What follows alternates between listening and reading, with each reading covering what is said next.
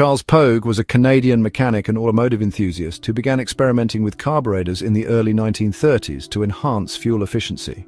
For those unfamiliar, a carburetor is a component in a gasoline engine that combines air and fuel for combustion. This mixture is then directed into the engine cylinders where it ignites to power the vehicle.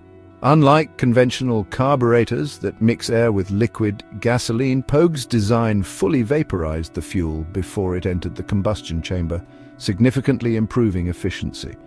In 1936, Pogue was granted a patent for his high-mileage carburetor, marking the third iteration of his invention. That same year, the Breen Motor Company conducted tests on a Ford 5.8 coupe equipped with the Pogue carburetor, achieving an impressive 26.2 miles per pint of gasoline, equivalent to nearly 220 miles per gallon. Ford also conducted their own tests, reporting a remarkable 200 miles per gallon, while Canadian Automotive magazine confirmed a figure of 218 miles per gallon in their assessment. The excitement generated by these findings, however, didn't bode well for Pogue. As news spread, oil company stock prices plummeted, leading brokers to flood the market with sell orders. Shortly after, Pogue's workshop was broken into, resulting in the theft of all his carburetors, equipment, notes, and documents. Disheartened, he never produced another carburetor again.